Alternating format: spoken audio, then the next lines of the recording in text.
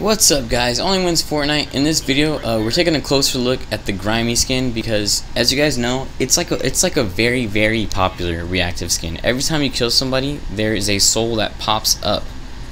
But as you guys can see right here, it no longer works.